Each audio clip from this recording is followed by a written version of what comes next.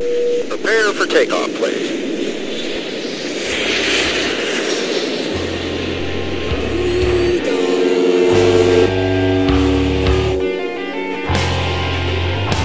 It's the Shipping Pod.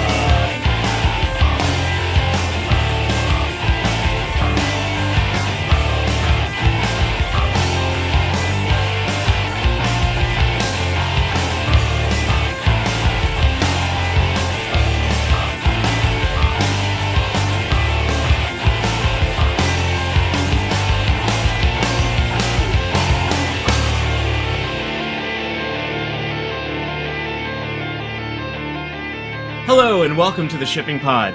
I'm Tim Dooner, here with Ryan Dooley. Hey Ryan, how are you? Born ready to go, man. I'm with you, Ryan, because it's time to get busy like ants on top of a hot pot. Heyo! Ants on top of a hot pot. I like it. It's an old Chinese saying. I like it. Is it really? Yeah. That's awesome. Hey, happy year of the rooster, my friend. Yeah, here comes the rooster. Oh yeah. That's right, Alice in Chains. Oh, bringing it back, baby. Bringing it back. I love it. Well, we got a lot to talk about today, Tim. Take us out, man. Grab the helm. Take us out, bro. Ryan. Yes? What did we do this week? Since the last podcast, you mean? Since last Tuesday. Yeah, since last Tuesday, we attended the MIT scale function together, in tandem. We sure did. With some members of our Connect Young Professionals group. We saw young kids, inspired minds of MIT. We took some pictures. We talked to some people. We learned some things about inventory management, optimization, a lot of different stuff. Hey, did you know that the Latin American countries may or may not be prepared for economic collapse? Quick hint, looks like they're not. Yeah, well, the scale event, and first of all, getting there was a bit interesting because GPS in Boston is, with all the detours and everything, never an exact science. Say it. You can absolutely say it. It was poor driving by me. I'm better in the suburbs. I could have been a better navigator at times. If you ever ask my wife, she'll tell you that I'm probably one of the worst navigators there is.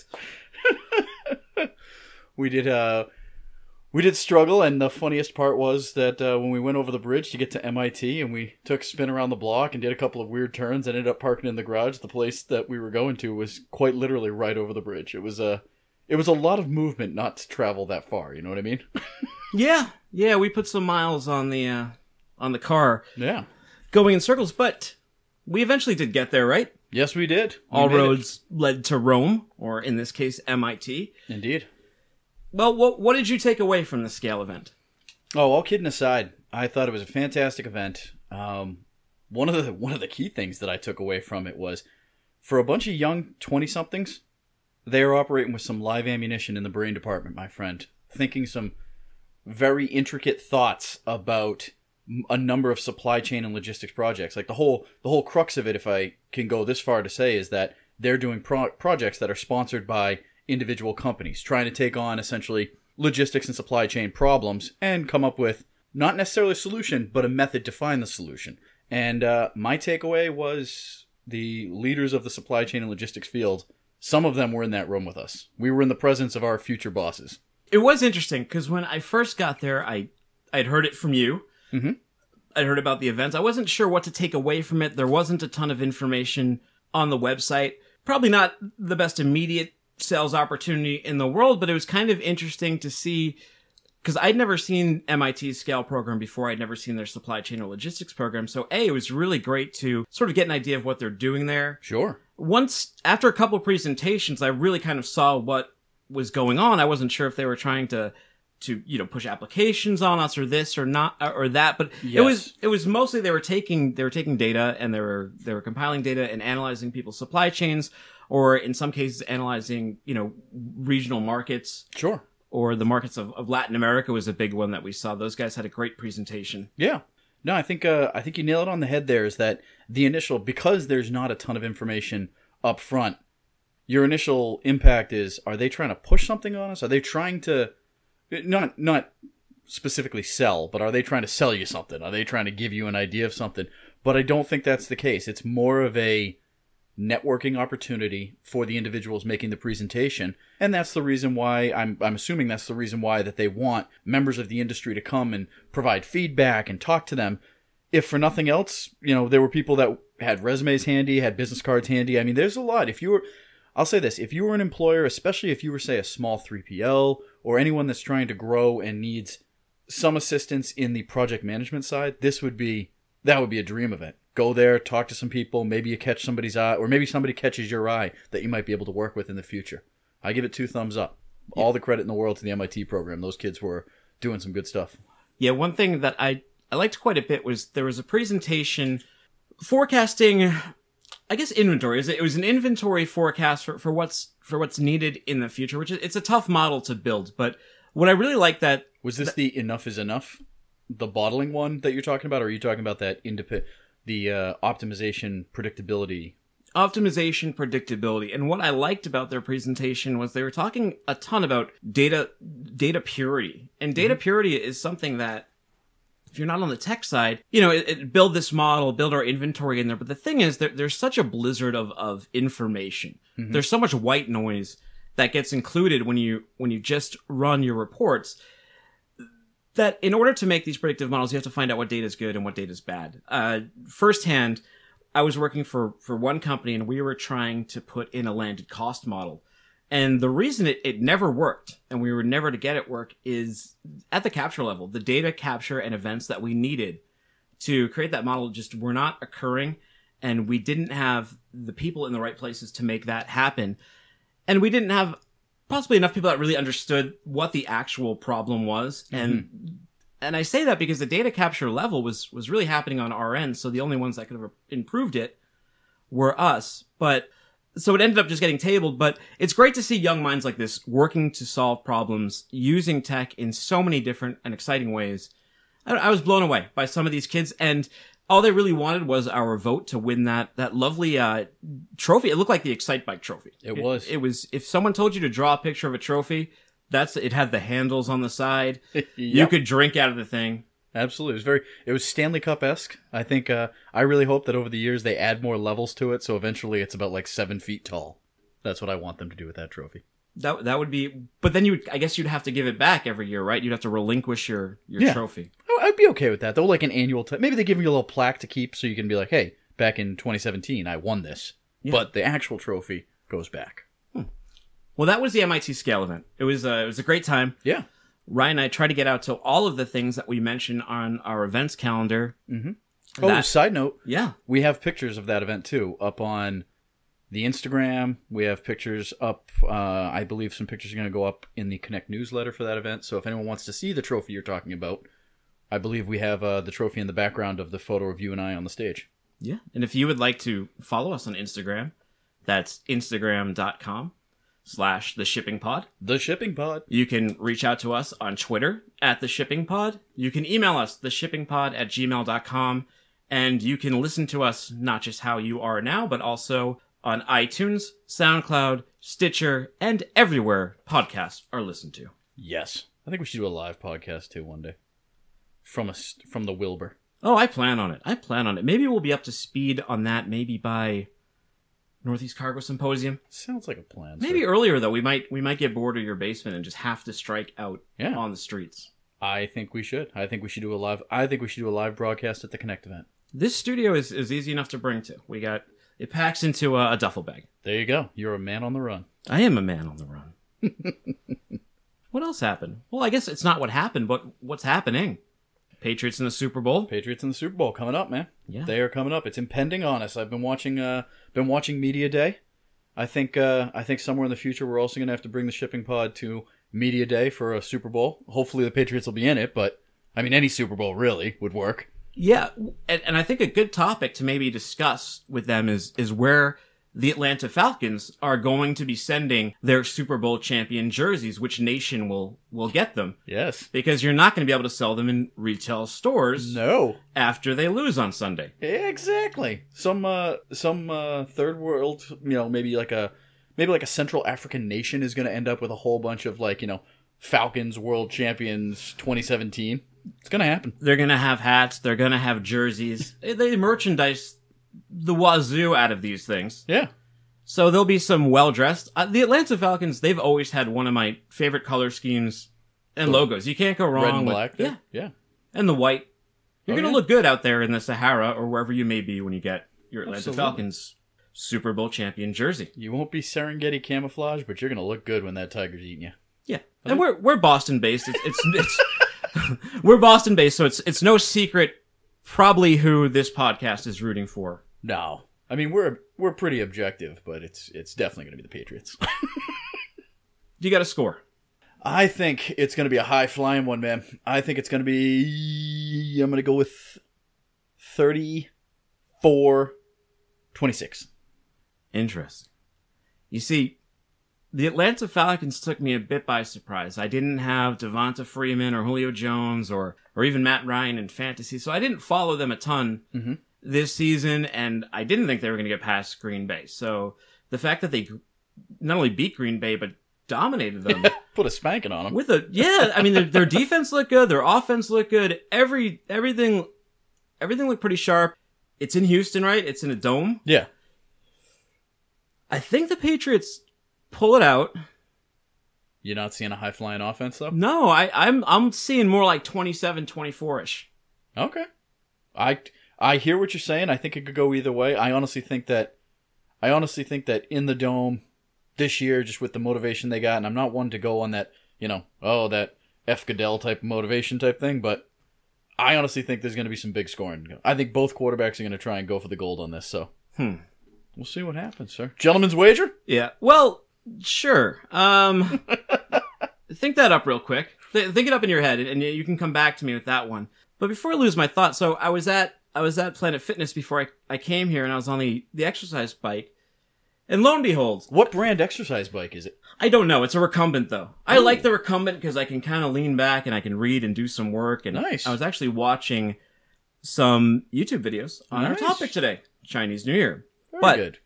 As I'm watching it, that pinhead, Max Kellerman. Mhm. Remember, he used to have IMAX? Yeah. When Fox Sports Network used to be a big thing. Yeah. Well, I guess he's back. He's back on ESPN or First Take or one of those shows. Mhm. And they were bringing up what you knew was going to eventually come up. That old photo of Tom Brady with the MAGA hat in his locker. Right? The Make America Great Again hat. That has officially become some of the dialogue of Media Day. Hey, how can you avoid it, man? I mean, from the moment that first little presser that they did in front of his locker with that hat there, you had to know, win or lose, he was going to be saddled with that. That was not going to go away. It'll be probably a couple of... Assuming Brady plays a few more seasons, it's going to be with him for a few seasons, man. It sure is. I don't think... Well, it'll really come back to haunt him, I guess, is if he tries to run for politics in a blue state, they're going to maybe bring up this old Trump loyalty or Trump allegiance. Personally, in terms of football or context, I don't necessarily think it's appropriate for Media Day. I don't see what it has to do with the game or Tom Brady. Nothing. Your star athlete doesn't have to be your best friend, and they don't have to vote the same way you do behind the curtain.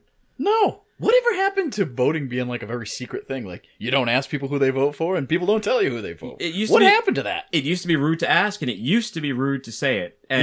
But now it's in your face nonstop. If you go on Facebook, you're going to get inundated with opinions on both sides. Yes, Some sir. people seem to do this all day long. They just repost every single article they see regarding it. But here at the Shipping Pod, we really only care about what effect Trump has on trade. Yes. That's our concern. Some big news came out last week. Trump signed another executive order. And it was something that I thought was just sort of rhetoric for his base. Hey. The wall. The wall. Yeah. I thought you were going to talk about the immigration ban. I thought that's where you were going with it, but yeah, the wall.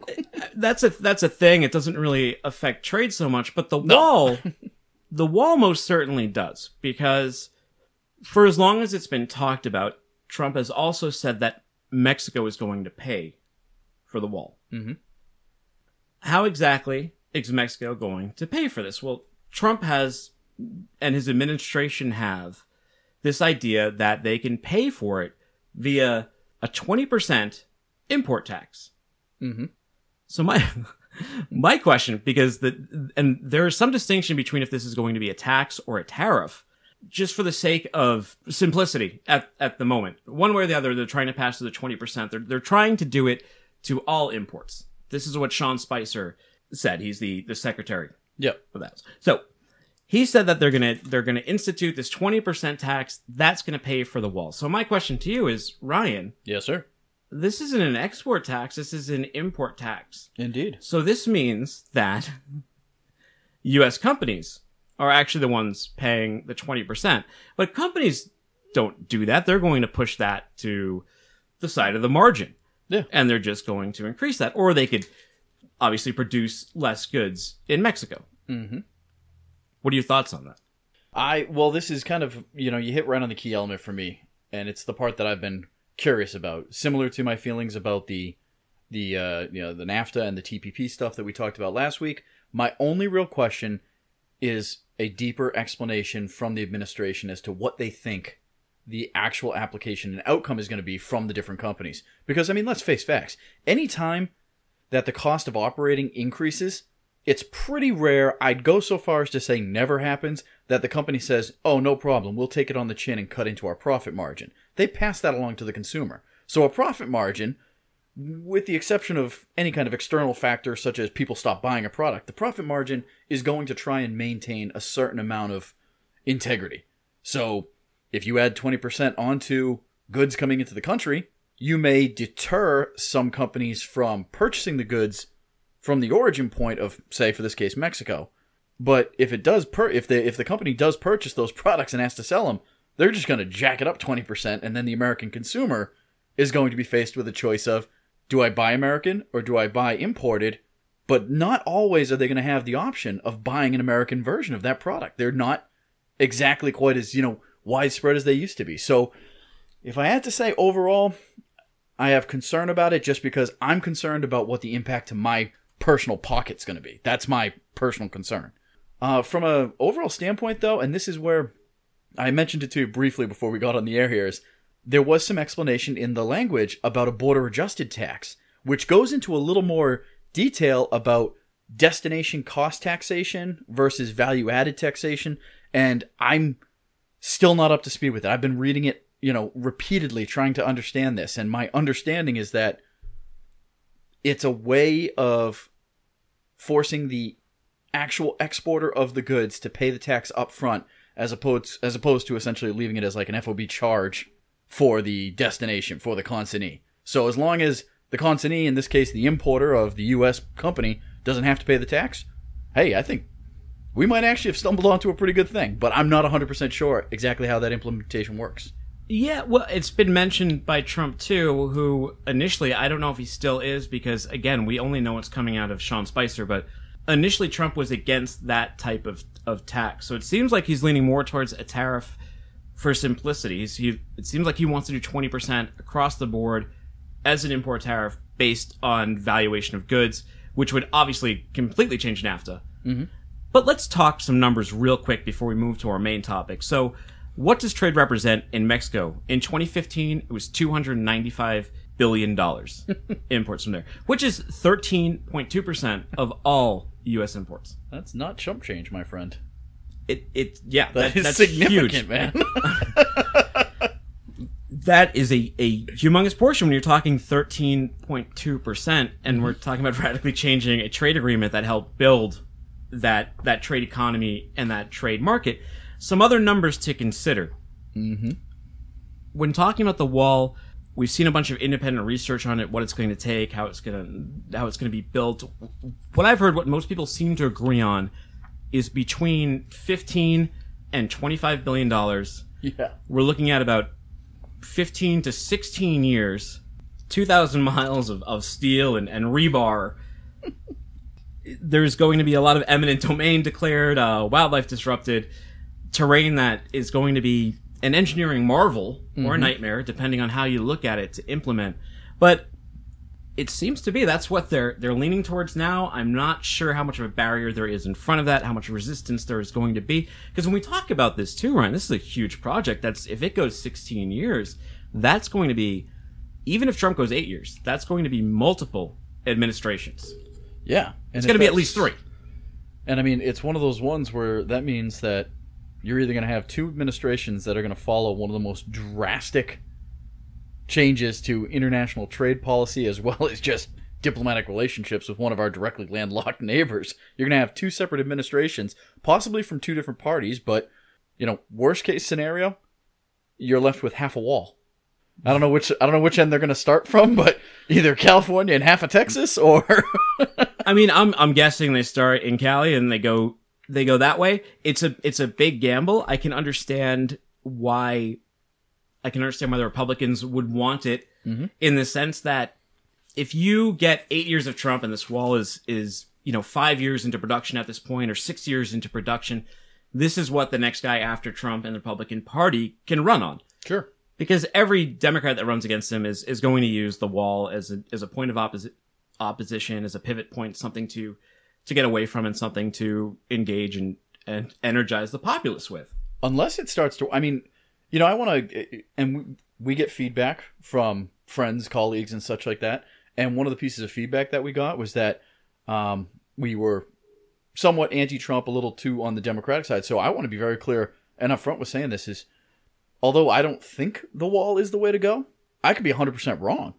And maybe the wall assists in this effort of, generating this, trade element here for the taxation, and it might have separate impacts that are positive. It might have, my concern when we talk about these changes to the tax plan, as far as, increasing our tariffs on imported goods from other countries, is any kind of retaliatory tariffs that might be placed on American goods. If that's not the case and we don't enter into that, this is nothing but good. There'll be added revenue and all kinds of stuff. This could actually be a very solid, financial and economical boon if it works. I personally don't think it's going to, but I'm willing to see. I'm like, hey, if they've got the project rolling and we're going to start it, I'm like, well, like I said, it's a bad idea to do it halfway. So if you're going to do it, well, then do it. Let's see what happens. It's a big gamble, Cotton. Let's see how it pays off. It's a bold gamble. Did you see, going back to Donald Trump's good friend, to pull a Max Kellerman, Tom Brady, did you see him speaking Chinese? He put out a lovely Chinese New Year greeting. I did. I saw it on, I think I saw it on Instagram. I saw a clip of it. A brief clip. Hey, do you speak any Chinese, Tim? Xin Ning Kuai Lo. Oh, man. Was that good? Can I try another one? I'd like you to try another one, man. Xin Yang Kuai Lo. No, that wasn't good either. That lingered a bit. Doing horrible on that. Okay, so let me hear yours.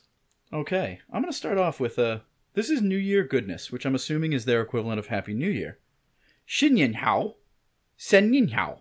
That's in Mandarin and Cantonese right there for you. Xin Yin Kuai Le. How was that? That was pretty good. That was good. That was a lot better. That's good. Xin Yin Kuai Le. I like it. All right. I feel like, I see, that's the thing, though, is I know inflection and how it's supposed to work in the English language. I don't know what the exact inflection point is for the Cantonese and the Mandarin. So I don't know, should I stress the first one or the third? I don't know which one. I have listened to a few native speakers say it as well, but I obviously don't speak much Chinese, so it's very difficult, as you mentioned, to get the inflections down and to really get the exact sounding. It just sounds like I have a bad accent. It sounds like someone trying to do a Boston accent in a Boston movie. The only one I can do is Ni Hao. I've got that one pretty well down. Just saying hello. From my time in China, that's the only one that he said, yeah, that sounds right. Well, Xin Yin Kuai Le, Ryan. Happy New Year. Happy Year of the Rooster. Happy Year of the Rooster to you too, sir. This is, without a doubt, the biggest holiday in our industry. It affects more than anything. People think that, peak season may be caused by Christmas or other holidays. Not even close. True. Very true. It does hit the, like you speak, the Christian-based, I guess it's really just Christmas. I was going to say Easter, but that really doesn't pop up. But the Christian-based holiday of of Christmas hits our local economy, but it's much briefer and much smaller than the Chinese New Year. Chinese New Year goes on forever. Ryan, do you know why it is so big and so influential? No. 1/5 of the world's population celebrates Chinese New Year. Really? They sure do, Ryan. I did not know it was quite that high of a percentage. What else you got, man? Well, tell me something about Chinese New Yeah, Year. before we get into how Chinese New Year affects trade, let's talk a little bit about what Chinese New Year is. Chinese New Year is also known as the Spring Festival. It's celebrated not just in mainland China, it's celebrated throughout Asia. Mm-hmm. It runs from the evening prior to the first day of the Lunar New Year. Yes. It's one of those floating holidays. Yeah, too. it's until the Lantern Festival on the 15th day. So it runs for a couple weeks. This year, it began on January 28th. And because it's based on the lunar calendar, it's not like where Christmas is always going to be the 25th. It can be earlier and later in the month of January to February. Oh, absolutely. It's, again, anywhere between January 21st and February 20th would be the first day of it, completely dependent upon the moon, which goes off, basically, their zodiac lunar calendar. Indeed. Ryan, I don't know if you knew this about the zodiac calendar. What's that? Well, you know that it's 12 animals, right? And they each represent a year-long cycle, Yes. right? And it's a repeating 12-year cycle of animals. As opposed to our astrological signs, which we only wait as a month. As in, I'm a Sagittarius. Oh, sure. Because I'm born in this time period over the span of a month. Absolutely, Ryan. That's very true. But one thing you may not know is that there were originally 13 zodiacal animals. I'm going to go zodiacals. Zodiacal. Okay, but do you know the origin story? No. So the ancient origin story of the zodiac calendar is interesting. yarn. Well, Ryan, see, a long time ago in ancient China, there was a great race, and it involved 13 animals. The 13 animals of the zodiac. And the zodiac calendar is in order of where those animals finished. Oh, crap. However, there's only 12, right? So what happened to the 13th animal? Still waiting to finish? It was a cat. Huh. So what happened here is the rat and the cat could not swim. So they hopped on the back of an ox to go across a river, which is right before the finish. The finish being, I believe it was an emperor at the time. They were going to see him. So they jumped on here. And the rat, as they were crossing the river, pushed the cat in the water. Whoa. Horrible. Pushed the cat in the water. The cat, as we mentioned, could not swim. The cat drowned. The cat is dead. Now there's only 12 animals. The zodiac calendar is based on where these animals finished in the race. Do you know what the first year of the zodiac calendar is? Year of the rat. It is the year of the rat. And Yes! So what happened is, when they got to shore, the rat jumped off the ox right before the finish line and crossed. Crafty little rat. Even in ancient China, you couldn't trust a rat. Can't trust a rat, man. Not to this day, not to this time. I wonder... Do you wonder if that's where the phrase comes from? Never trust a rat? Yeah, or like, the general sentiment of being like, oh, that person's a rat if they're dishonest. Well, I mean, I think rats have kind of been hated throughout history because, they bear disease. The plague. They're ugly. Kind of gross tails. They do have those weird long tails. Did you have a kid in high school who had a rat? Yeah. Yeah, everyone did. Oh, wait. A rat or a rat tail? Oh. Like the hairstyle. I thought that's where you were going with that. Either one. No, I never knew anyone that owned a rat, but I did know people that had the rat tail haircut, which that unto itself made me not trust them. Yeah, well, my cousins in New Jersey, they were rocking the rat tail for Still for have quite the some rat time. tail. a little past expiration date on the rat tail. They don't still have it, but The late 90s, they were still rocking the rat tail. they held the flag. No, I'm talking 2000s. 2000s, Wow. my friend. Fantastic. But anyway, so that's how the calendar happened. It's the order in which the animals finished. Those are the 12 animals of the zodiac. The rooster. Impressive story, man. Well, do you know where the rooster finished? 10th. He did finish 10th. Yeah. Do you know who finished last? Ooh. No. It's the pig. He stopped to get a snack, and he didn't make it over the finish line. He literally went and pigged out, so everyone else beat him. He might have also saw, because 10th is kind of, you're not going to even get a bronze with 10th, right? You're No. kind of out of it. And I am the year of the rooster. You are the year of the rooster. I was born in 81, and that's the year of the rooster as well. Cock-a-doodle-dooly. Oh! Did not see that coming, man. No. So, where is this a huge deal? So, China, as we mentioned, It is. Hong Kong, Taiwan, Singapore, Indonesia, Malaysia, Thailand, Vietnam, amongst others. But these are big trading places, which is why I mentioned them. We also have celebrations, obviously. Not to mention, big trading places, specific, and this goes back to our industry knowledge stuff. They're huge trading partners for the retail industry. Absolutely. And that's key, because the U.S. being more of a raw commodity, even if we had this holiday, still wouldn't be that big of an impact because we're exporting raw commodities and we're not doing a ton of manufacturing here. Over there, you're looking at major raw importing and manufactured finished goods exporting out of there. So you're talking huge impact on the trade. Yeah. For the global economy. I mean, Chinese New Year is celebrated in the U.S. in cities like New York, our own Boston, San Francisco, Seattle, of course. They have big Chinese New Year parades, but it isn't a national holiday. It doesn't shut everything down in quite the way that it does in China. And we'll kind of get into the impact of that. But just to give you a little background to anyone who's listening on Chinese New Year is not totally familiar with it. It's a tradition. So their New Year's Eve there is not too different than ours. They make dumplings, they eat food, families get together.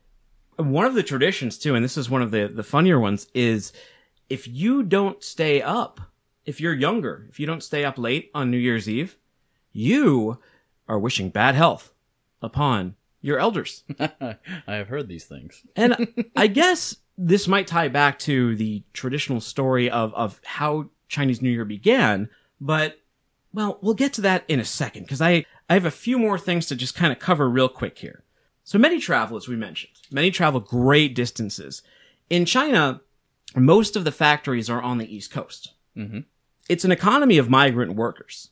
A lot of people live in central China or western China, so they travel great distances to get to these factories to work there to begin with. Mm-hmm. So to accommodate that, employers generally let workers leave a week or two in advance to make their travel arrangements to get out to see their family.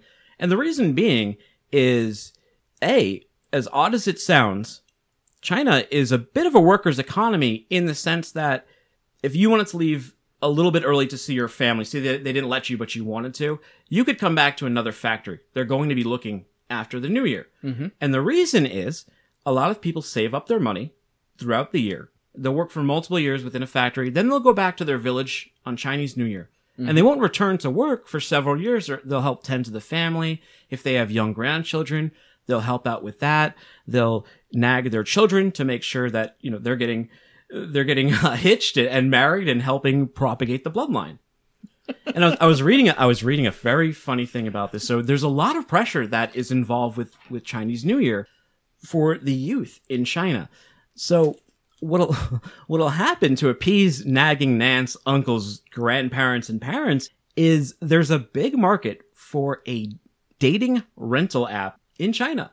Dating rental? Yeah, so how this works, Ryan, is you would go on the app and you would rent a girlfriend if you were single and you're going home to see your family. Because if you went home alone, they would nag the hell out of you, wondering when you're going to have children, letting you know that you're going to die alone, letting you know that you will be forever alone, Ryan. Well, there's nothing that celebrates a holiday like telling someone they're going to die alone. Yeah. Nothing. I guess, in a lot of ways, it's not too undifferent than maybe Thanksgiving in the U.S. in that sense, right? People start, but I guess there's a lot more pressure there. And you have a lot of people you're only seeing once a year at these events. So what else happens on Chinese New Year? You make your dumplings, you stay up late to protect your elders, you have your fake girlfriend with you. When you see your family, they're going to hand you some red envelopes, and inside those envelopes is money.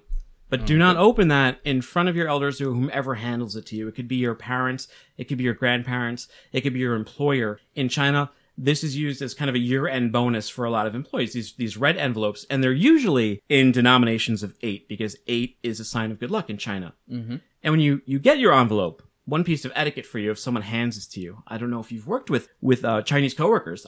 And what you should do when someone gives you a red envelope is you should bow to them and not open it until they're gone. Okie dokie. So unlike in the United States, right, where if someone handed you a gift right now, I would expect you to open it and see your reaction and all that kind of thing. Not in China. Yeah. Very close to the vest when it comes to, emotional response and such like that. Learned that from not Chinese, but Taiwanese in my current company. We had a coworker who lost a family member and passed away. And they were telling me, they were like, the Taiwanese culture, it's actually considered rude to wish them condolences. Like, you're not supposed to talk about it at all. Don't say you're sorry, just act as if it didn't happen. And I was blown away by it. So, continuing on a morbid trend about dying alone and then the death culture, I will say they play the Asian culture plays the emotional tip a little close to the vest.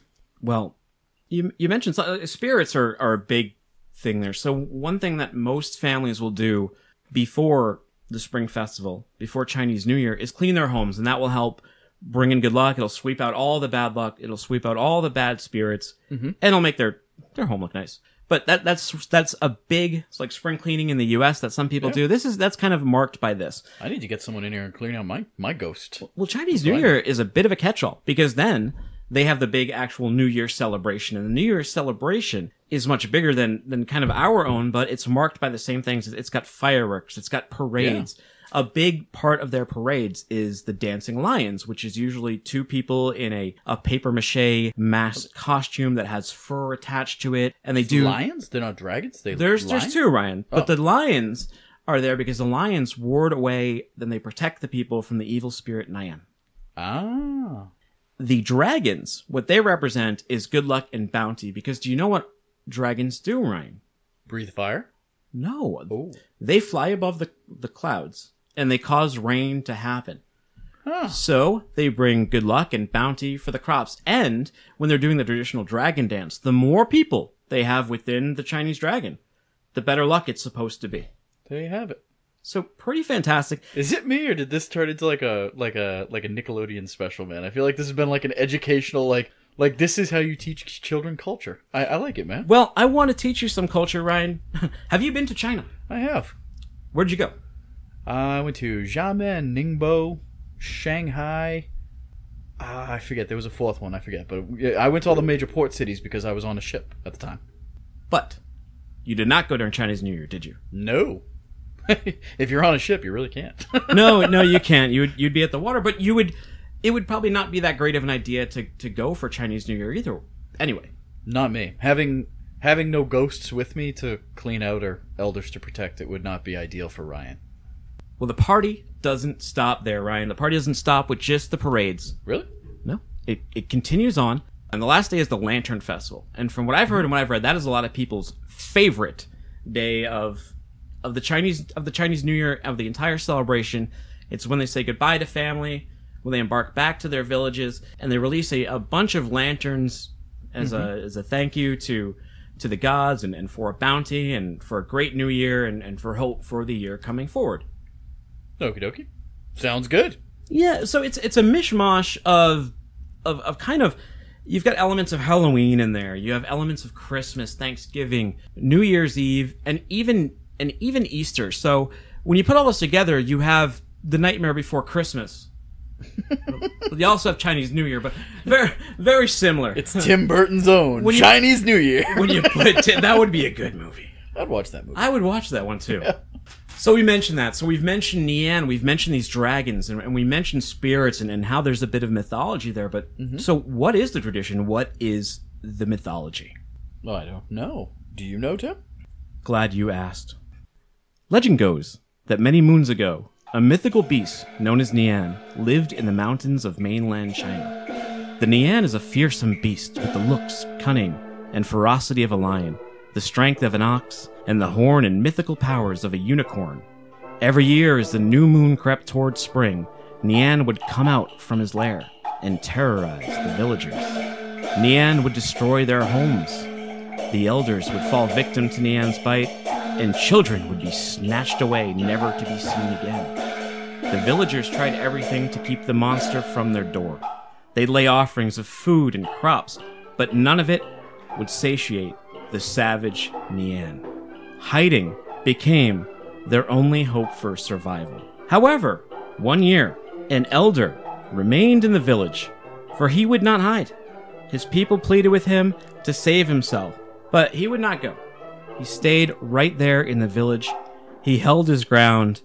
He was the bravest elder in China, and he waited for the Nian to strike. The villagers thought he was insane, so they went into hiding. They left him alone. And what did he do? Well, when the people came back the next day, they were surprised to find him alive. They said, "How did you avoid Nian? Nian should have gotten you. You're the only person here." And he showed them.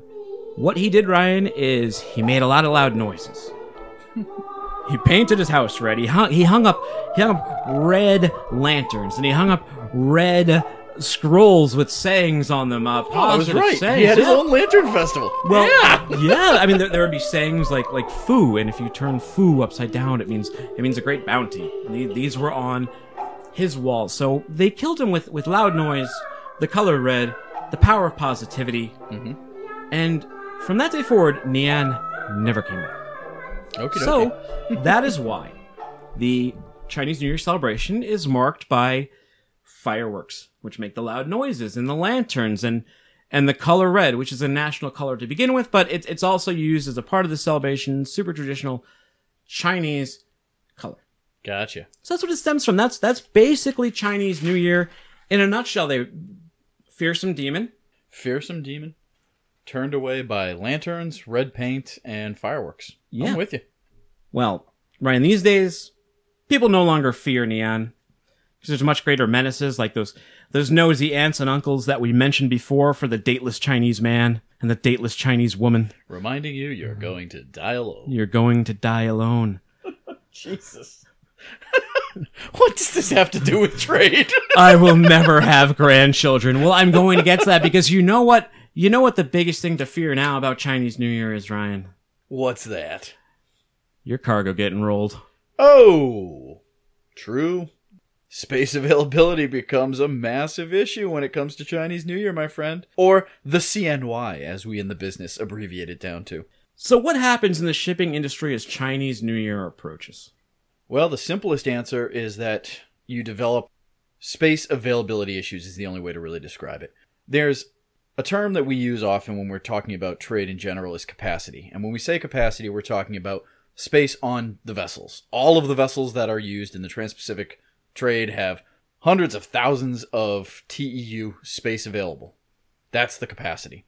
There's a massive current overcapacity in the industry, which is causing all of the horrible trends as far as rates go, as far as companies going out of business. That's really the crux issue, or the core issue there. The real crux of it is the overcapacity.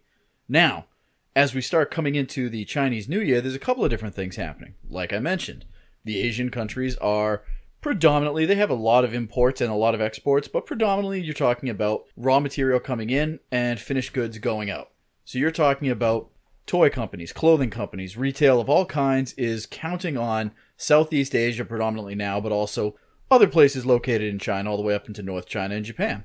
What's going to be big when it comes to retailers? Christmas in the US. We're consumers. We're a consumer nation. That's what we do. That's what we're good at. So as we start getting into the months of July, August, you start seeing the ramp up where everybody wants to ship and everyone wants to import their goods to the US. So getting space out of, let's just say China, just for the sake. But when I'm saying China, I'm also going to include Southeast Asia and North Asia. But China to the US starts to get a little tight. Week to week, you're going to have a little struggle getting your freight on the boat. As you start to roll into the Christmas holiday, so December 25th week, things start to slow down. We don't really do overstock that much anymore in our industry, in the retail industry in America now. We've become very much attached to the just-in-time model. So space is tight, but not overly tight when you're coming into the Christmas season here in the US from China. Then you come into Chinese New Year. A year like this, the Chinese New Year was on the earlier side, so there was really no break in between what we call the peak season rush, going from the end of the summer into the winter months, Q3 into Q4, and then going from Q4 to Q1, it runs right into the Chinese New Year. So to the topic we're speaking of, you take an already small capacity situation where you have more volume than you have capacity available on a week-to-week basis, and then you add more volume, not because there's more volume to be moved, but because everyone's rushing to get the volume out of the country on the import side to America, and on the export side from America to China, they're trying to either get it into the country before the new year or trying to find a way that they can hold inventory and find slower routes so that it gets there after the new year. So there's all kinds of space availability issues. It's the only time of the year where you're going to have trouble getting something on a boat. So you mentioned a term, overcapacity. Yes. what does that mean in layman's terms? Is it like a hotel vacancy, no vacancy? What does overcapacity mean? Because it sounds to me, Ryan, like there's too many containers on the ship. No. Capacity, in terms of capacity, the word capacity in our industry refers to the space on a vessel. So if you think of it like, imagine a ship made out of Legos. And then you're building containers out of Legos as well and putting them on your Lego ship. The space that you're using for your Lego containers, each one of those represents 1% of the capacity. So as the capacity for our industry has continued to increase by larger ships being built, we've created, quote, overcapacity situations. There's too much available space out there, and there's not nearly enough cargo to move on these vessels. And because of that, it has what some might call a negative, some might call a positive, depending on which side of the scale you're sitting on, but it causes a lot of different economical and financial challenges for the shipping industry as a whole, as well as retailers, actually. It does have a ripple effect into the industries that import and export. But as we're talking about the trade and transportation business, as far as shippers are concerned, overcapacity is the bane of our existence. So how do the steamship lines deal with this? Do they...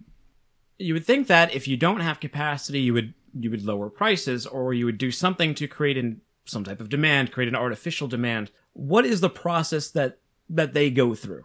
Well, it's kind of a loaded question there, because I wouldn't say so much of it as a process so much as it's multiple ideas of how to approach this.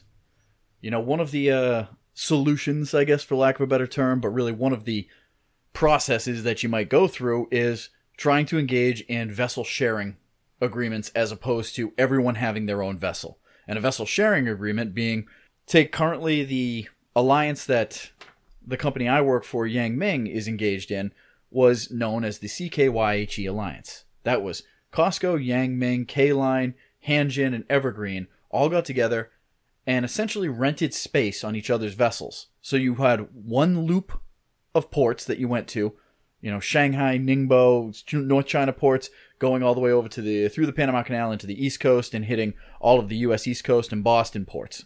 As a product of that, you had limited capacity available to each one of the individual shipping lines because you took one boat and divided it into 20% wedges each. Everybody got a fifth of the boat, say. It's not exact, but that's good for an example.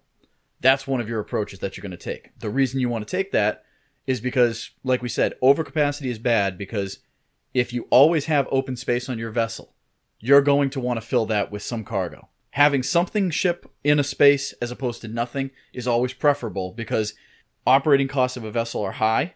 So you need to, you know, it's like getting gas money. If you have a giant SUV and you're going on a road trip, it's better to have 5 people in the car with you than one person in the car with you because you can divvy up gas money. It's essentially the same concept.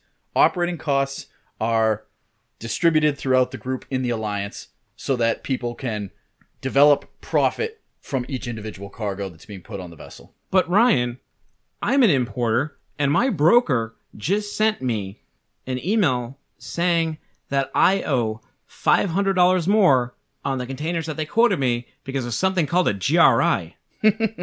Indeed. A GRI, or as we may know it, a general rate increase. Okay, all kidding aside, GRIs are unfortunate when it comes to being an end user. And this is why I say there is a good and a bad to this.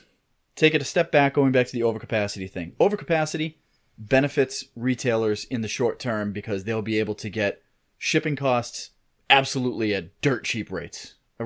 Take last year at this time, the rate from China to the U.S. East Coast was around anywhere between $1,700 and $1,900 for any one of the major importers. If you were Bed Bath & Beyond, that's what you were getting for a rate. That's pretty dirt cheap when you think about it. Less than $2,000 to go all the way from one side of the world to the other, when only 4 or 5 years ago, it was up around like $3,000. That's almost a 50% reduction in the cost. Sure. Well, if you look back to 2011, there were 13 GRIs instituted and held throughout the year. That right now seems quite unheard of, correct? Oh yeah. Well, that's what.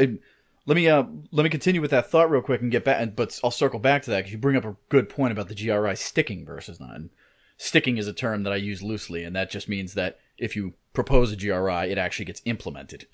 So you have the dirt cheap rate of $1,700 for an importer going from China to the U.S. East Coast.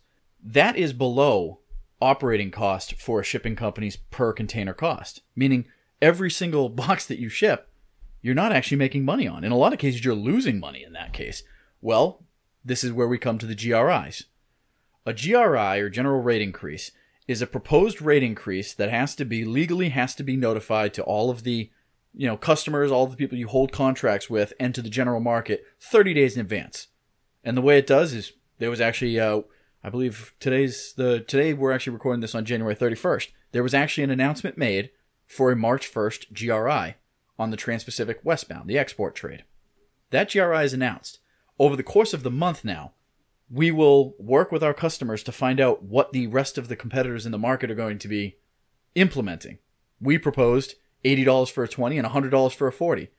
If our competition comes out and says, we're only going to pick $25 for a 20 and $50 for a 40, let's face facts, we're going to have to go down to that because we have to compete. Otherwise, we're going to lose the container and we won't be able to ship anything there. So that's where we get into the GRI sticking and everything. A GRI will only stick if everyone holds the line, so to speak, if everyone offers the GRI and maintains it. But because of the overcapacity scenario that we're in for the majority of the year, there's always going to be somebody that blinks. Somebody's going to say, I can offer it to you for a couple of dollars less. And in this business, it's a small world, and that information gets out very fast. So are you trying to tell me that my broker isn't trying to price gouge me because his quote was $1,200 from Shanghai to New York, and as I mentioned in that email, he wants almost 50% more with that $500 general rate increase? Your broker is most likely not trying to gouge you. I can't say that definitively because brokers are also aware that GRIs are going to come out. And since these GRIs are published, people know what the GRI initially was, but it's not necessarily published specifically what the GRI was mitigated down to. That's a deal between the vendor, steamship line, and the contractee or buyer, whoever you're working with. So if we say, take for instance, say that GRI was published at $500. It might have been mitigated down to $250. Your broker, however, may still enforce the $500, figuring there's an extra $250 to be put in the pocket. Now, most brokers are pretty upstanding people. 99% of brokers are not going to do that because it's a quick way to get a bad reputation and lose all of your business. So, realistically, probably it's just a $500 charge or general rate increase, GRI, that's been rolled from the carrier to the broker, and the broker probably doesn't have enough profit margin built in to eat that, so they have to pass it on to the end shipper or end consignee. You in this particular case. But we're talking about the price here, and my particular one is $500. So you're talking about, so are you saying that it's because the freight is so depressed to begin with that it makes the GRI look a lot greater than it actually is? Oh, absolutely. And not to mention that is I'd go so far as to say that the GRIs that are rolled out are so significant because it's done on the basis that it's unlikely that it's actually going to hold. So you ask for a $500 GRI knowing full well that the likelihood of you actually keeping a $500 rate increase is very low. Ask for $500 if you can get away with $250, at least you got $250 type of thing. If you ask for $250, you might only get away with $100. So rolling out big GRIs, it's not a price gouging thing, it's an effort to try and equalize the market, to try and get us back to an operating cost that actually breaks even. I'll tell you, there is a period of time, probably about 6 months after contract season, for about 6 months steady, there's a GRI rolled out on every single trade lane every single month. And every time I go into a customer's office, they always say the same thing. Why are there so many GRIs? Why are there so many GRIs? Sure. And the simple answer is because the customer will beat you up on the rate because they can get it cheaper someplace else.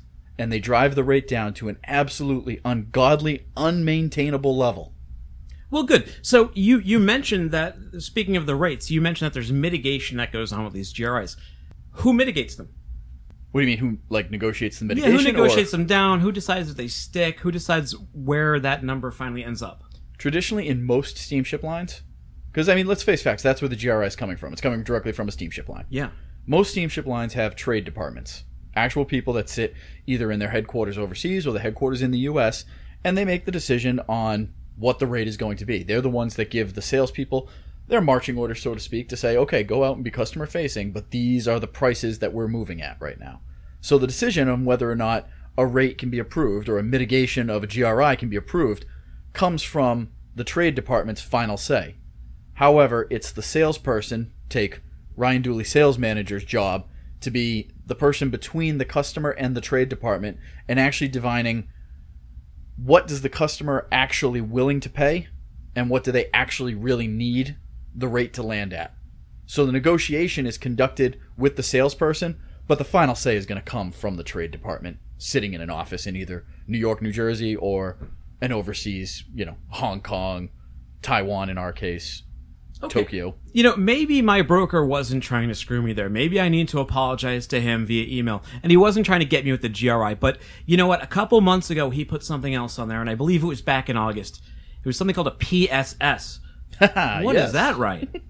That's your peak season surcharge, which is essentially that is a time locked GRI is essentially what that is. So a GRI, when you're rolling out a general rate increase, that's a rate increase that won't be implemented until a set time, but then it carries forth, and that's part of the rate for all perpetuity, or actually for the rate for the length of the contract. That is, a PSS or peak season surcharge is a GRI that's time locked on the sense that you will implement a GRI and it'll have a window labeled either August 1st through November 30th. That means that GRI will be applied during that period of time, and then at the end of November 30th. The rate reverts back to the level it was prior to the PSS being applied. Now, I feel like the next question is going to be, why even have that little temporary GRI? And the simple and easy fact, the quick down and dirty of it is, it's a cash grab. It's an effort to try and take advantage, as we talked about a little bit here, is that period of time is heavy on volume when it comes to containers. That period of time is going to be where everyone's actually going to make their money. And one of the, savvy, somewhat ethically gray areas, in my opinion, is picking a time where everyone needs to get their freight and then saying, no problem, we can do it, but we're going to do it at a higher price. So what you're saying is that overcapacity will drive the rates down. So if a box is going to, a 40-foot container is going to the West Coast for $800, the point of the GRIs is to get it back to a level of profitability. Say you want that to be $1,200. You might institute several $200 GRIs to get it up to that level without, sticker shocking your customer right out of their shoes. Because I guess the harder you come at them, the more they're going to push back during these mitigation periods, right? Yeah, that's a pretty reasonable explanation. And there's multiple schools of thought on this. I fall to the school of thought that you should lay out a GRI plan that's non-negotiable and say, okay, instead of us going for $500 GRIs every 2 months and then mitigating, what if we opted to GRI increase every month non-negotiable for the next 6 months? That way, at the end of 6 months, we have the $600 increase that we're looking for. However, you, as a retailer, can make your plan as far as how you want to price your materials and how you want to lay out your operating costs or P&L or whatever you guys want to use as your bottom line matrix. And I personally think that's the better model. A lot of people disagree, and a lot of people say it doesn't work. So, because there's always going to be someone that'll come in and say, well, you know what, I'll waive it for that month. And that gives them 1 month off of that rate. So there's always going to be a little competition there. I think the long-term planning model is better for everyone because people can actually figure out when they're going to make their money and be able to schedule accordingly. But the other school of thought being is that roll out big ones, mitigate down, and just try to do it on a month-to-month basis. I can't even imagine. I've never been on the retail side, the end consignee retail side, so I can't even imagine how they go through that process, because that's got to be a nerve-wracking thing to be like, shoot, it may or may not go up $100 this month. Well, and as we just learned from you, as you informed us, demand drives the market. What does the GRI and PSS have to do with Chinese New Year? Do we see them more often this time of year? Oh, yeah. Well, the PSS comes right before Chinese New Year every year because the peak season is going to be right before Chinese New Year.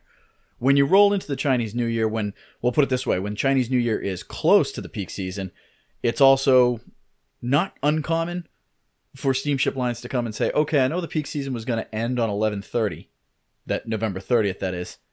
what if we extend that peak season surcharge for another 2 months and guarantee space on the vessel? So is the peak season, is that a set number of months or days, or how does the peak season function? It's on a case by case, not case by, it's on a steamship by steamship line basis. Our peak season traditionally it goes from, it's Q4 is essentially the peak season. That's pretty much the extent of it. But if a steamship line wants to make it shorter or longer, they're at their discretion to do so. Yeah. I mean, it's realistically, they could choose a peak season in the middle of nowhere. They could say, oh, you have a seasonal product that is only really popular between May and June, so we're going to say your peak season is May and June. And then we'll apply a peak season surcharge there. It's unlikely because it doesn't really work. Eventually that customer would become frustrated with that model, but it's possible. It can be done. So, Chinese New Year can be a humongous headache for importers, and there's a multitude of reasons. One of them we covered a little bit earlier when we were talking about what Chinese New Year is. There's a lot of workers who work in factories. They're migrant workers. Mm-hmm.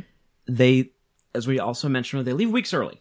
They leave weeks in advance. They're usually not back for a week after because they have to obviously travel back to the factory. If they come back. They come back, or they might come back to another factory. They're going to have new staff, new training is going to happen. Production is not instantaneous. It's not kind of like the U.S. where, we have New Year's Eve and then it's back to business on January 2nd. Sure. I mean, here... So kind of so a confluence of things, and I'm trying to bring this all together, and the sort of debacle that happens from the import department, if I'm an importer, is here we have around December 15th-ish, you start to see our staff's getting a little bit slower, people going away for the holidays, crews getting smaller. But then, as you know, when the importers get back to work on January 2nd, mm-hmm. it immediately becomes, where's my freight? Yeah. Is it getting rolled? Is it getting on the vessel? So, my question to you, as someone who works for a steamship line, is, if I am working in the import department for a BCO or even just a small importer, what can I do to help mitigate some of the difficulties that will arise with Chinese New Year? What's your survival guide for Chinese New Year? That's a pretty good question, and I got to tell you, if I had the silver bullet, I guess I'd probably write a book and ride off into the sunset with my millions, but I can tell you my recommendations here. And one of the quick things there, just to make sure that everyone's following what we're saying, I know we gave the clarification of the NVO being the non-vessel operated common carrier and the BCO being the beneficial cargo owner. BCO being the end consignee, say Bed Bath & Beyond. That's a BCO. Big companies. Yes. Bose, Absolutely. Nike. Huge companies bring in thousands of, here's another acronym, TEUs. Mm-hmm. What is a TEU, Ryan? That is a 20-foot equivalent unit, sir. Which is quite simply just what? It's, a container. Yeah. That's it. Well, a 20-foot container. Well, yeah, 20-foot container. Yeah. Or half of a 40-foot container. Yeah. So, what's a 40-foot container called? Domestically called an FEU. It is. Yeah. Internationally, they still... See, that's always been a funny thing to me, is that domestically we use FEUs. Internationally, we use TEUs. Now, the equation's pretty basic, is that one FEU equals 2 TEUs, but it always just struck me as odd that it's like, like English versus metric. Why do we have to be different? Yeah. Why can't we just have a uniform system? Well, and also, I mean, I guess you always want to use kind of a smaller denomination, but in freight, the more popular thing is obviously the 40-foot container. So most of the time, I guess you're multiplying by 2. Yeah, I got to tell you, and more problems have been caused by signing contracts for what you think is going to be 2,000 FEUs, and it turns out it's 2,000 TEUs, so now you're only getting 1,000 containers. That's a 50% discount right there, buddy. Yeah, buddy. But back to your point there about I'm sorry. What were you I was going to say, so what do I do? Your survival guide. Let's kind of start from the perspective again that I'm the importer. When do I want my goods done at a factory and ready to go to port? How far in advance do I need to have these there, Ryan, before you tell me that they got bumped? Well, the important thing to remember is that it's going to take you about a month. You're going to have about a 4-week transit time to come from China to the US. Okay, so realistically, as long as your cargo is on the terminal prior to the New Year's Eve, what we call it the New Year's Eve cutoff, or excuse me, the Chinese New Year cutoff, when the terminals start shutting down, as long as your cargo is on the terminal prior to then, you'll be fine because it will be loaded. The problem you're going to have, though, is that as the terminal starts shutting down, they've implemented a new rule as of, I want to say it was November 9th or December 9th. They implemented a new rule in Shanghai. It used to be, okay, then we'll just drop, the steamship line would cut a deal with the customer. You could drop as much cargo as you wanted, and it would either get on the vessel, and if not, it would get rolled to the next vessel, which wouldn't be until after the new year, so it would just sit on the terminal, no extra fees, and it would just be loaded on the next vessel, no problem. Shanghai implemented a rule, you couldn't roll more than 30 units. So that's 30 FEUs, 30 TEUs, whatever the case may be, but you couldn't roll more than 30. So there was a lot of people that, if you didn't ship it beforehand, it was sitting on your dock, which becomes a problem because there are some of these companies that the workers don't come back, and now you have cargo that's stuck and can't even get to the port. So there's a bunch of different problems to take into consideration. My personal recommendation, and it's one of those things that, I mean, we're talking about a macro level global change to make, is that you need to start gradually increasing the volume that you're exporting out of a country like China. Importing to the U.S. is the equation that we're looking at right now. If you're going to be importing, you really need to start during the peak season of increasing your volumes.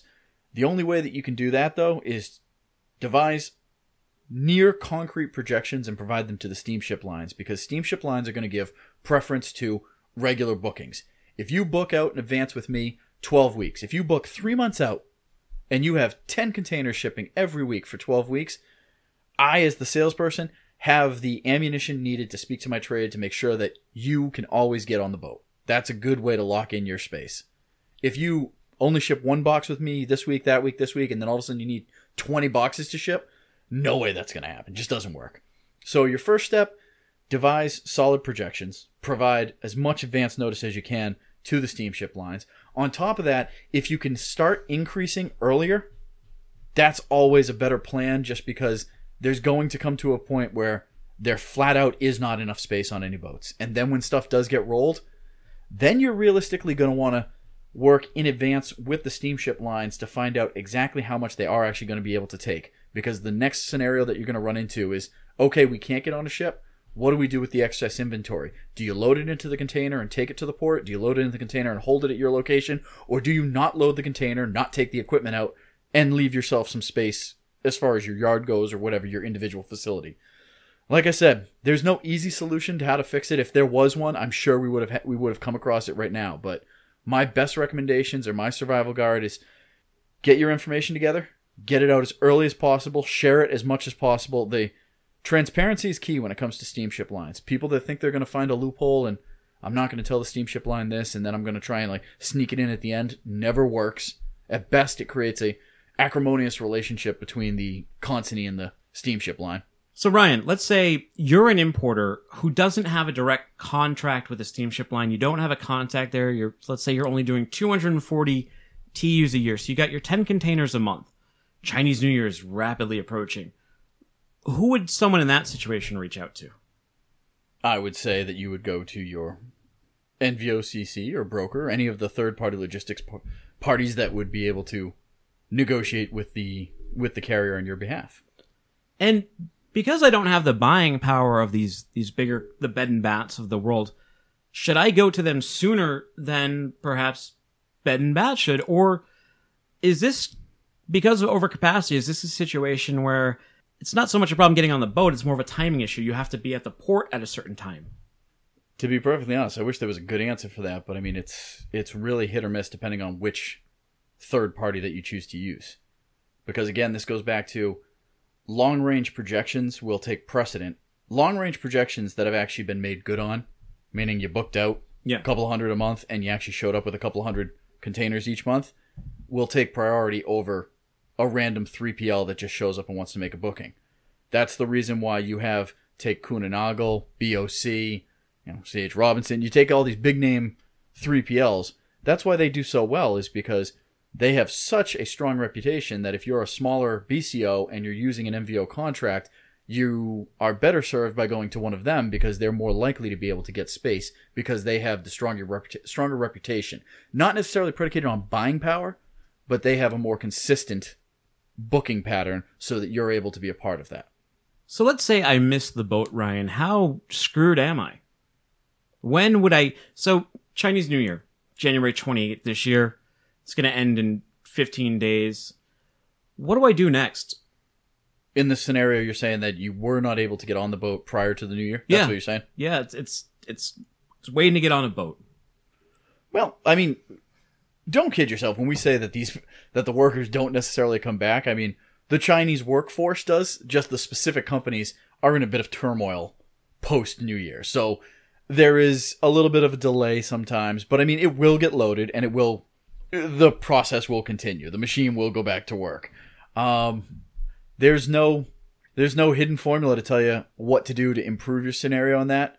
In that case, you just want to stay on top of it, either staying on top of your 3PL or staying on top of your local sales rep for the direct steamship line, if that's your particular case, to find out what the ETA is as far as next available vessel, loading plans, etc., for sorting things out. Things slow down because so many people try to get out before the new year. Since the Chinese New Year has hit, we really haven't had a whole tremendous amount of, people concerned with that because there will be space on the vessels.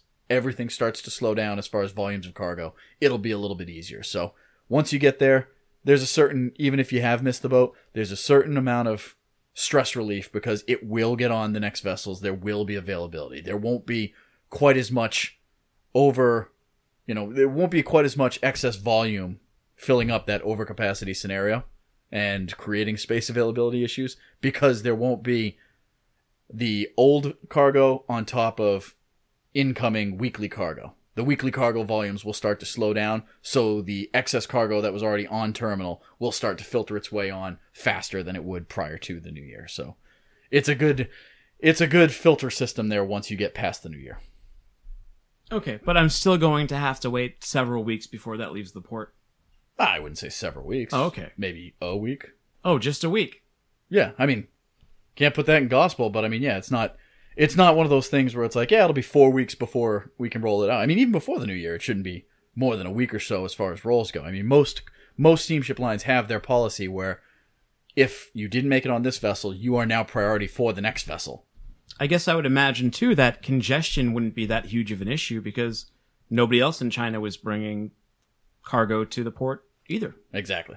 There's not continually adding weekly volume building up on top of existing volume. So you're more just filtering through the existing volume with a limited amount of weekly volume starting to come back in. Okay, so as you mentioned, some of the things that an importer can do to make cargo run smoothly in Chinese New Year and not let it become a nightmare would be to, A, get your bookings in early, communicate with the steamship line if you have a contract or a contact with them, or your broker, or your NVO, whomever's booking your freight, whoever your direct freight contact is. Sure. Let them know about your shipments that are coming. Let them know the windows that are there so you can realistically project to your buyers when goods are going to be there so your inventory analyst can know all of that kind of stuff. Be mindful that a PSS is going to hit beforehand, so be sure to include that in your cost model. Understand that GRIs may or may not stick. That's another thing that can get you right around this time of year. Is there anything else that you could think of perhaps that would be beneficial to an importer or an exporter as the Chinese New Year approaches? No, I think we touched on pretty much all the major key points. I would add the only other thing that also helps you during the Chinese New Year is that just because you can get low rates building up to it is not necessarily the best model. What I've found the most successful importer and exporters look at what is the lowest rate in the market and then add 10 to 15% on top of it and take that rate. That does not guarantee, but it gives you a more likelihood of being loaded on the vessel without being rolled or having a booking rejected. Because that's another thing that's happening now too. We didn't mention it, but rolling being you were booked on this vessel, there's not enough space for you, you're now going to get rolled to the following vessel. What a lot of the companies are doing now, mine included, we don't like rolls. Rolls show up as a negative on our KPIs, our key point indicators on how we do as a steamship line. So what we've started to do is, if we're not sure we can get it on the boat, just reject the booking and don't allow someone to book with you, which has the exact same effect. You're still going to be delayed. It's just instead of it being rolled, it's been rejected and you have to rebook it. If, however, you're not the, China to U.S. West Coast rate of $700, if you're China to U.S. West Coast at $1,200, you're definitely getting on that boat because you have a $500 higher rate than a neighbor. Now that's a drastic one. I mean, the 10 to 15% there in that case would be like, if you were more like $850, you have a more likelihood of getting on the boat as opposed to a $700 rate. Well, there you go, listeners, directly from someone who worked for a steamship line and from myself, who's worked for an NVOCC and for a brokerage. Those are a few ways that you can survive the Chinese New Year and make it not such a headache and make it the joyful celebration it is of destroying or scaring away that evil demon, that hellcat, Nyan. The other thing that defends against Nyan is GRIs. GRIs scare Nyan away. Loud noises. Start yelling in your office. You will send him running. Just randomly start yelling at your desk. They're just sort of like how there's multiple versions of the Bible. Like any origin story, there's in some Nyan, he lives in the mountains, and in others, he lives in the sea. Mm-hmm. Yeah. Interesting. Yeah. So no one's really sure where Nyan is. Wow. There's even one tale that says he was eventually captured and killed by someone. Really? He was actually mounted on his wall. Oh, there you go. Yeah. Walk into some China guy's house, and all of a sudden you're like, is that Nyan's head? Yes, it is. That guy would be really old, man. Yeah. Well, passed down through the generations. Yeah. Maybe his grandson has a stuffed Nyan just on the wall. How do you taxidermy a Nyan? Questions for the ages, my friend.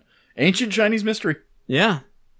And as you can tell by the tone of Ryan and I's voice, we're moving out of the serious talk here, and we're moving into a little news about the podcast. We are now listened to, Ryan, in 8 countries. 8 countries, awesome. 25 states. Boom. Is Iowa one of them? It is not. And where are you, Iowa? Neither is Ohio. We do have Idaho on there. Hey, Idaho. Yeah, that comes out of left field. How about that? Go potatoes. It's a friend of mine. I know he's. I like to think he listens to it in public forums though, so other people in Idaho are getting it as well. Yeah, he owns a donkey, and he pulls a plow. Okie dokie. I'm not sure if the donkey pulls the plow. I never. I'll find out. You don't know if they're like mutually exclusive statements, like I own a donkey and I pull a plow. Well, it's not I own a donkey that pulls a plow. Yeah, because who the hell still pulls a plow with a donkey? I don't know. Sometimes is it like one of those like the little like wedge like plows? Like he just walks behind the donkey with the plow, like, and the plow gets pulled through the soil so he can till it.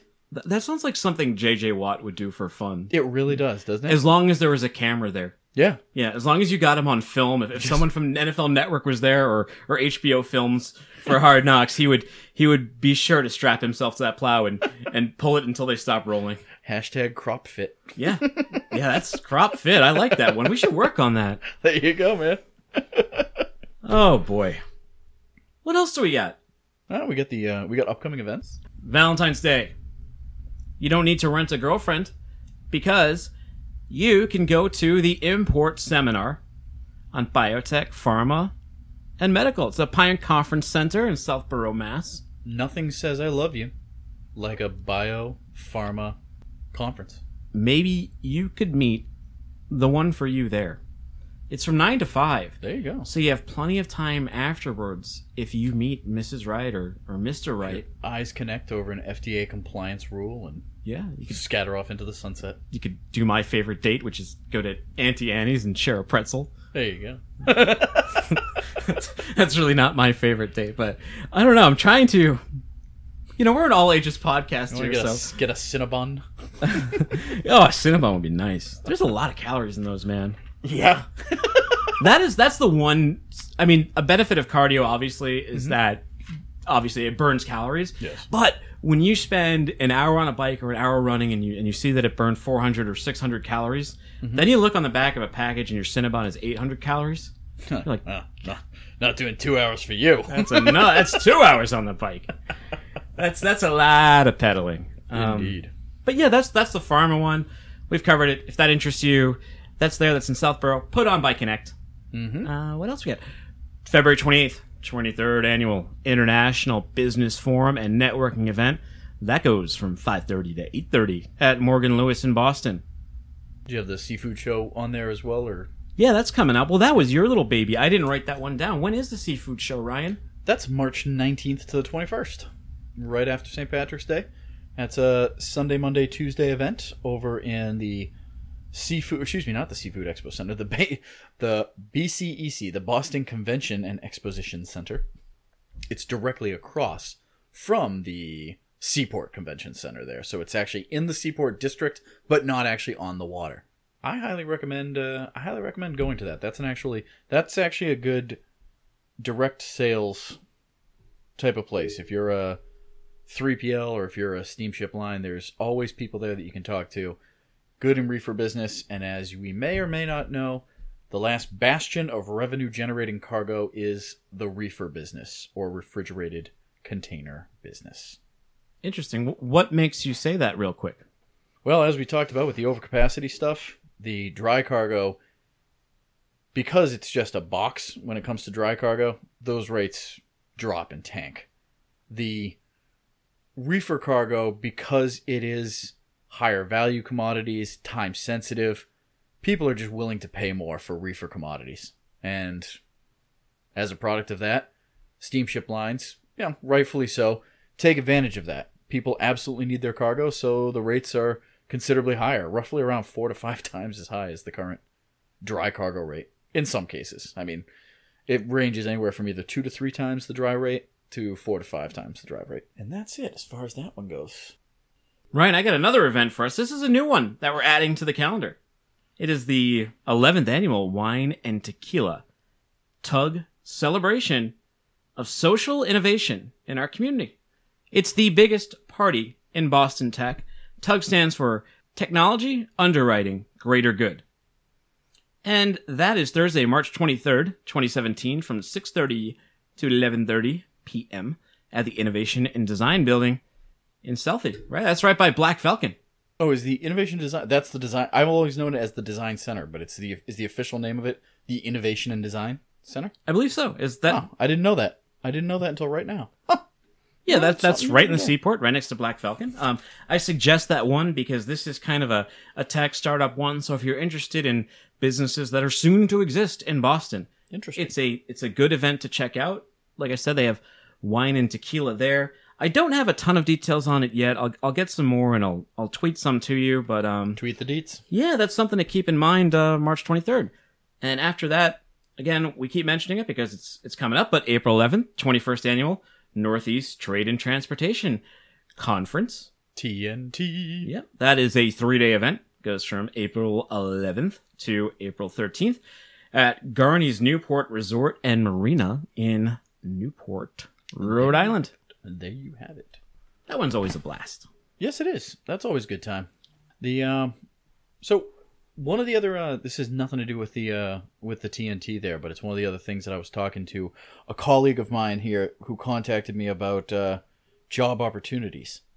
Have you ever used any of these recruiters that they have, like the specific logistics? Zip Recruiter. That's it. That's your one. That's your go-to man, huh? All credit to Bill Burr. I don't know. I don't. What recruiter? I don't use a recruiter. No, I haven't used one yet. So there's a billion of them out there. I mean, so many of them. I mean, there's also Indeed.com and Monster and all these ones that you can do that are like self-motivated. Are any of them as good as Zip Recruiter? I'd say, like, the hold on, like, the Bill Burr deliveries there is just priceless. But no, so a couple of colleagues of mine and classmates, actually, from, say, Mass Maritime and Kings Point and such like that, they spun off and they have these logistics, maritime, transportation recruiting companies, such as Core Group Resources, Flagship Management, and FastStream. And so I throw these out there for people that are, because like we said, we talk a little bit about people new to the industry looking for networking events and stuff.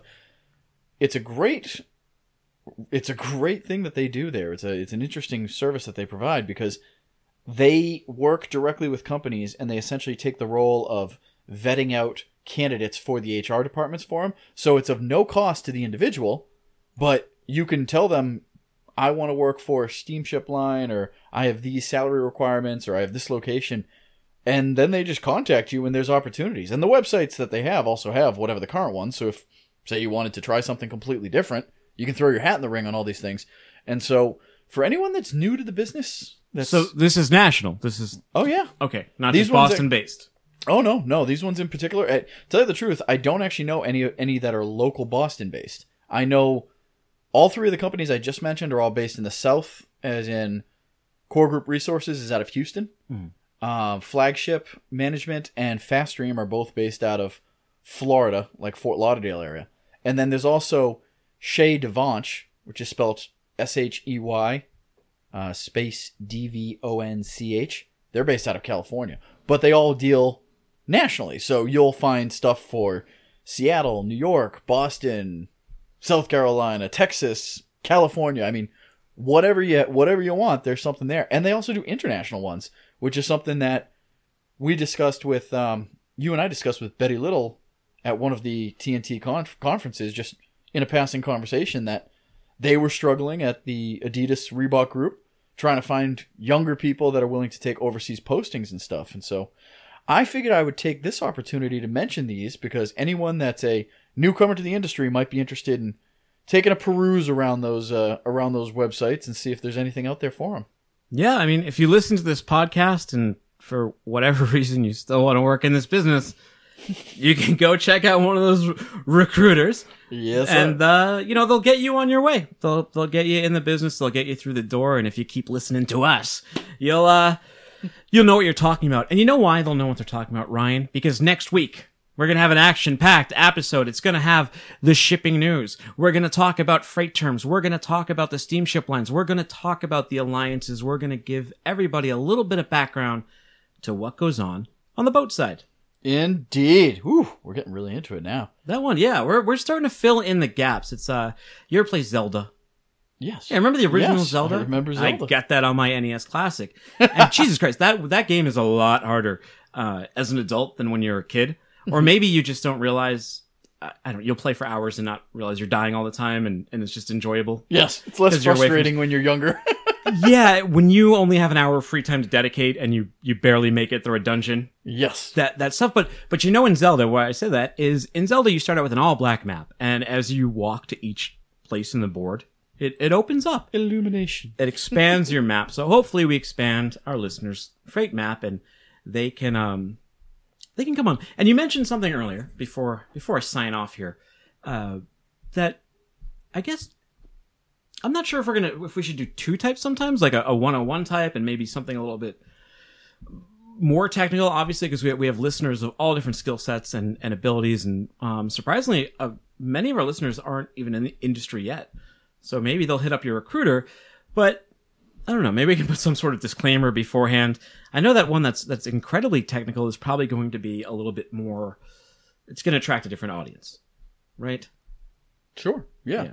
I'm with you. Yeah. You want to get a little disclaimer and let people know what they're in for, so they're not they're over not their buried head too deep, and not going too deep into the water too soon, or under their head too. Yeah. Although I try to teach you a little bit about Chinese New Year too. Indeed. Hey, and that's good for all ages. It really is. So Ryan, got the Super Bowl coming up. Hey, wait, do you have any Super Bowl plans? What are you gonna do? Not actually sure. Kind of leaving it up. We're playing it by ear this year. Actually, we've had Super Bowl plans the past couple of years, so I think this one we're probably gonna lay low and play it by ear, and maybe just get some wings and some beverages right here at the old Casa de Dooley. Yeah, you would think during the Patriots ones, you'd want to go out to a bar or have a big celebration, but to me it becomes such a crap show. Yeah. There's so many people out and lightweights drinking, and it just becomes kind of a mess. Oh, absolutely. And when it's a Patriots one that's involved, I actually want to watch the game. Exactly. If it's two teams that I really don't care about, then I'll go out, because I'm like, oh, well, if I miss 10 minutes of the game, I don't really care. But if it's the Patriots, I really want to see what happens. Yeah, and you can even pause if you had to run to the bathroom and get back to real time with the DVR. Exactly. Yeah, it's a good setup. I might be right there with you metaphysically in the home. I got the little kids. I got the 2-month-old and 2-year-old. So we might be family Super Bowl. We might be doing that one too. Nice. Get yourself some wings, get yourself some baby food, and have yourself a Super Bowl, sir. Sounds good. So hopefully when we're talking to you next, we'll be 5-time world champion New England Patriots. We'll be discussing them. Actually, we'll probably talk more about it if they lose, because if they win, I understand people hate him. It's a little. I don't want to be one of those M holes. Yes. And put it right in your face because it's a little. It can get a little much. We will give a brief shout out to them. We will let them know if they've won or if they've lost. So either way, they will get their brief shout out, and that'll be that. For Tim Dooner. No, I'm Tim Dooner. I was gonna say yes for Tim Dooner. Speaking on behalf of Tim Dooner. For Ryan Dooley, this is Tim Dooner signing off on the Shipping Pod. You want to give me a Here Comes the Rooster? Yeah, here comes the rooster. It's tough to do Lane Staley. It is really hard. It's hard to do that song. Yeah, it's so unique. It's like trying to sing it. If the Chinamen don't come back, I think I'll